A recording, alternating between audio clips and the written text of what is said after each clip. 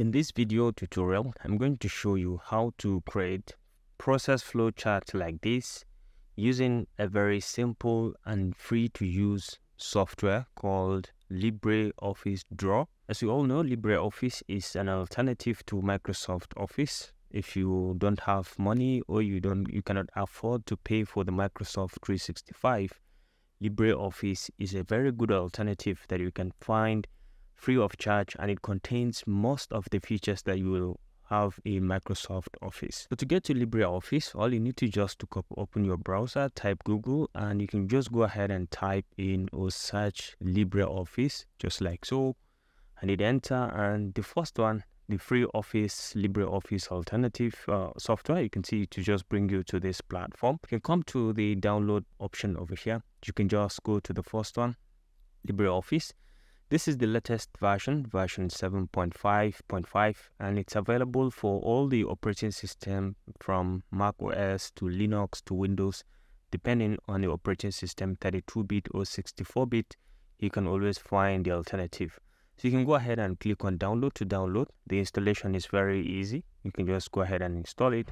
Once you're done installing, you can come to your launchpad and just search for LibreOffice, and you see it over here. So you can just click to open. Now you have series of programs that you can work with. You have the writer, just like the Microsoft Word alternative. You have the calculate spreadsheet, just like the Microsoft Excel. And we have the Impress presentation, just like the PowerPoint.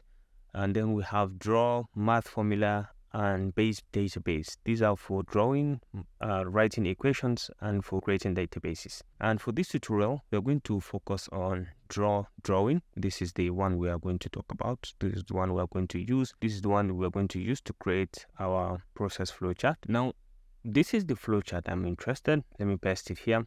This is it, containing a starting point or RM receipt, and then down to this point. There are some decision points which I'm going to show you how to get them. And then the entire process flow chart, you can see, is colored, and it contains some texting signifying some stages across the process. So to recreate this, let's start with a fresh page. We can right click anywhere and say create a fresh page, and we can draw our thing here. So you can see to your left that you have all the needed features to create your drawings, from the shapes, basic shapes, to even if you need emojis or different kind of shapes that look like emojis. You can see different types of arrows, and you have different types of linking tools over here in case if you want to connect points, or you have different kind of arrows. If you want to use arrows or other basic shapes, you can find them over here. So let's see, at the beginning we have this circle, okay, this oval shape, and it's at the starting point. We have it like 5, so we can just go ahead, come to our page, come over here. You can select anything, maybe from this one, and we can just start. Okay, so you can see we just created it with just one click. And anything you create, you can see the properties over here. You can decide to change the coloration. This is the fill color. This is the line option coloration. You can change the line color and so on. And if you want to add effects and shadows, you can go ahead and add, and you can move the shape using this across X, Y, and you can play around with the width and height accordingly. So let's say at this point, the color here is green. So you can check on green, light green, something like this. You can just select this. And if you want to add any text, you can just double click. You'll be able to add your text directly. You can see it. So you can select, highlight all, and you can play around with the text editing features as well from here, from the font size, font style to font sizes. Okay, so you can just play around with different font styles, and you can bold, italize, underline. You can play around with the text coloration as well, and the outline coloration. You can change all this across, and you can change the alignment and so on. So it's just like the way you have the normal text editing features in other platforms. So right now we have created this. Later we'll put in the details of the text in detail for all. So the next one is we have this rectangle, and then the decision making. So we come back and we go back to the same shape, rectangle. We need a rectangle here, and then we have to have a decision point. So decision is made with something like this. So we just use it to draw a decision point. You can always move them across in case if you need to move, whether with your keyboard or with your mouse pointer directly. And then you have the next one is this triangle and then this square and then this decision. So we need to have a triangle here, something like this, and then we can have another decision, copy and paste, and then we can have it down here, and then we can have these two rectangles to this side and then decision. So you can come back here, copy and paste as well, copy and paste, and you can move it. You can go back again, copy and paste, and then you can move this as well here.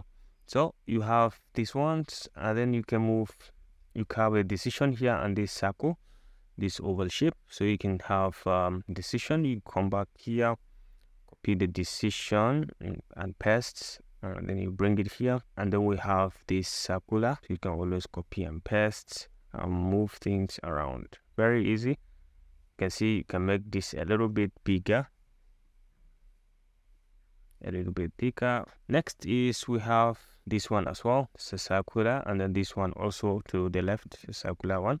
So you can come back here, we just copy this, copy and paste, and then we can move it to the side here, and then we can copy and paste this one as well, and then move it to the top here around this decision point.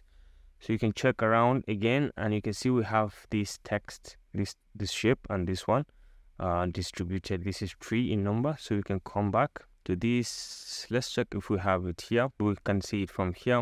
We can select this one, and then we can have one here.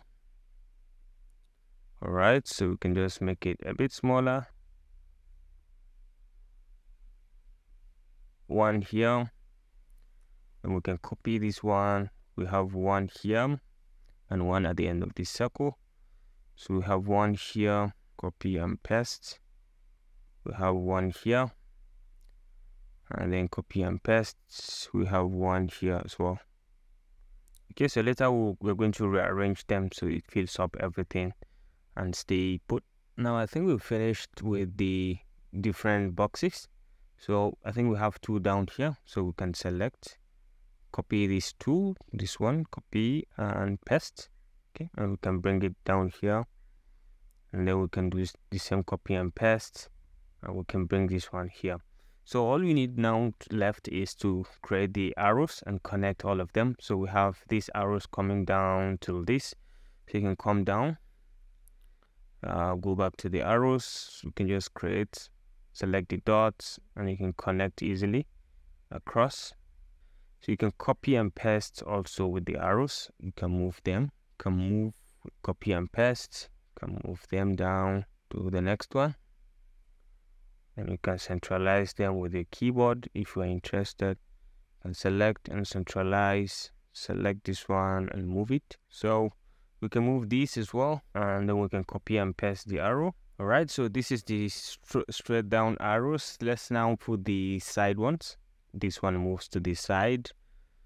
All right, so we have to bring this one down a little bit so we can connect. We can do that manually on our own, or you can copy and paste this one, and then you can bring it down, and then we can move it from this side. You can change the direction just like so.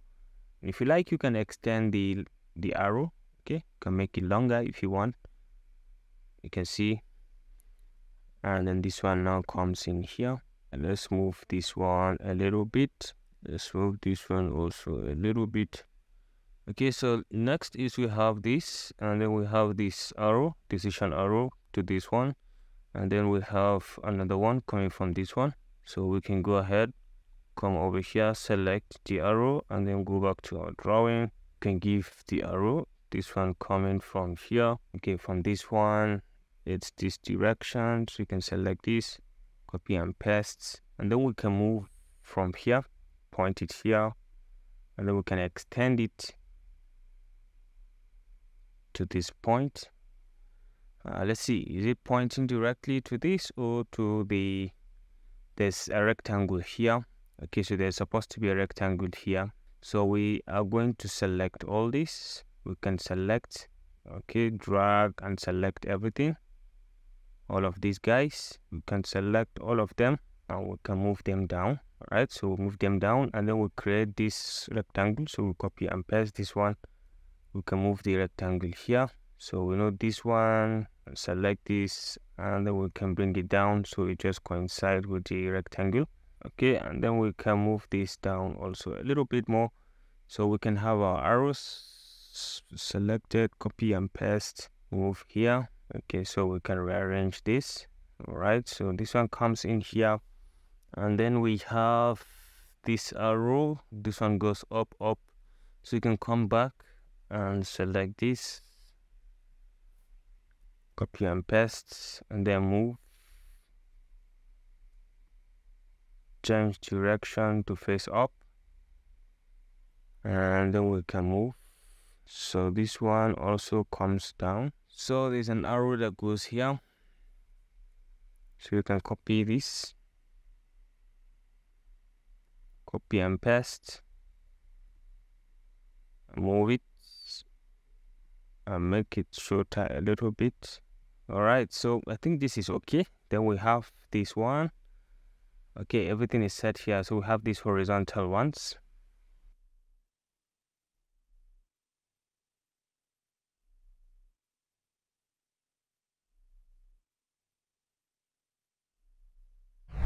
We have this one by this side. Okay, we have this one by this side. Then we write the text, put in the colors for all the shapes. Okay, so let's put this bigger flow chart, this shape, this one. So let's put it by coming back, and then we'll come to shape, use this one. We can use this, or you can click to use let's use this one. Okay, so let's have it here, and then we can position it. This is just like the title shape. So next thing is, let's try to put the coloration on all of them. All these circles, oval shapes, 1 2 3 4 5, all of them are green. So we can come back, select each one of them, select, come over here to the fill color and make it green. You can equally select and use the format painter tool and select on each one. Select this one, format painter tool, and then this one. Same way, format painter tool, and on this. Next is we have the triangles.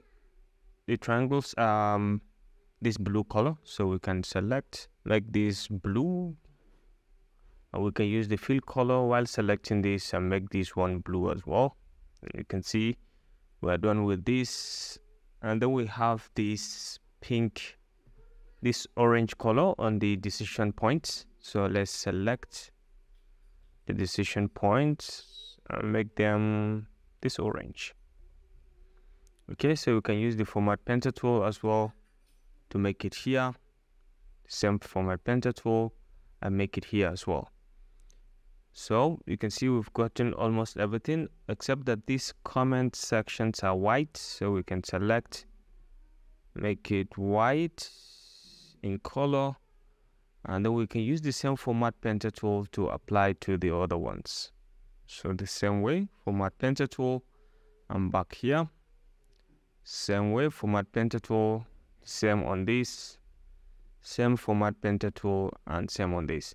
So we have now officially painted all of them except for this one that is yellow in color. We can select and make it yellow in color. All right, so I think we've virtually gotten everything. So the next one is to put in the text on all of them, and this one also. So what's this process flow chart? So this one is RM receipt, inspection, RM receipt. We can select.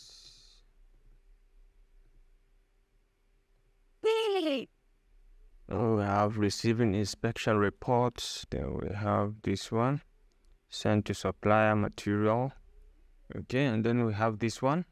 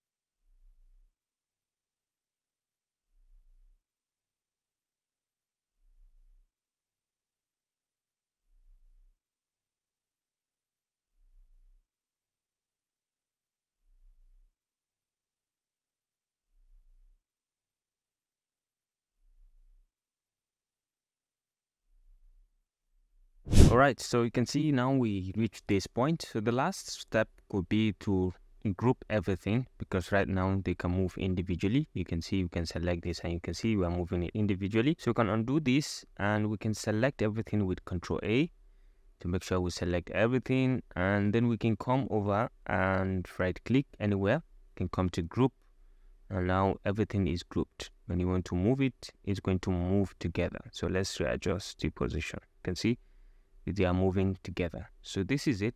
So the last thing you can do is to export. You can come to file over here, then you can come to export and define the location. And define location here, press flowchart, and then you can select the format. Usually I go for PNG, and you can give it a name and just go ahead and save. You can allow everything to be a default, and then you can save directly and everything is saved. You can come back to the location. For example, in my own case, I'm working here and you can see it over here. So this is the final product. You can copy it and paste it anywhere, maybe within your Microsoft Word document. Copy here. If you're working in your Microsoft Word document, you can just select and paste it, and you can see you have your process flowchart completely designed by LibreOffice. If you like, you can select and you can give it border if you want. From here, you can select and maybe give it a border color. I think something like this is cool, and still give it another different border if that's what you want. I think this is okay. On this, I think this nature is okay. So ladies and gentlemen, this is how to design your flowchart, process flowchart using LibreOffice, and even import it into your Microsoft Word document and continue with your work. I hope you enjoyed this video. Thanks for watching, and I look forward to seeing you in the next video. Bye.